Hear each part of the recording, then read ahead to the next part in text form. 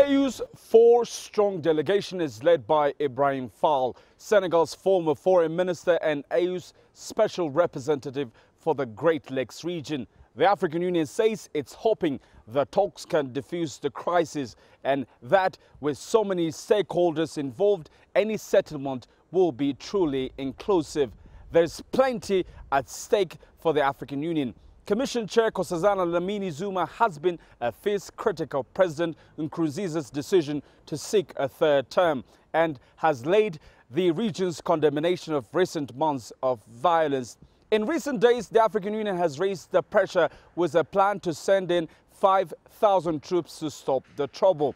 Nkurunziza's government has rejected that idea and there have been mass protests in Bujumbura against the plan. So it's not just peace for Burundi riding on these talks, but peace for its neighbors and possibly the African Union's credibility too.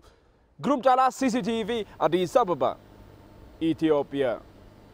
Well, now let's take a look at the events that have led up to Burundi's current situation. Clementine Logan has more.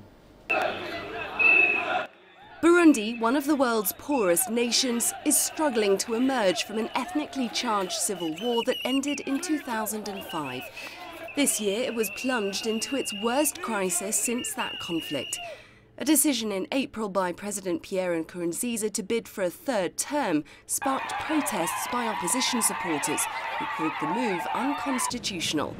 A coup attempt in May was crushed after 2 days. Many of the soldiers and police who took part fled the country.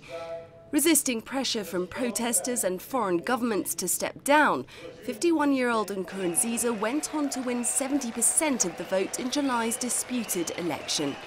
The United Nations says at least 400 people have been killed in the unrest. Regular gun battles in the capital Bujumbura and attacks elsewhere have forced more than 200,000 people to seek refuge in neighbouring countries. Human rights group Amnesty International has urged an investigation into alleged human rights abuses by Burundi's security forces.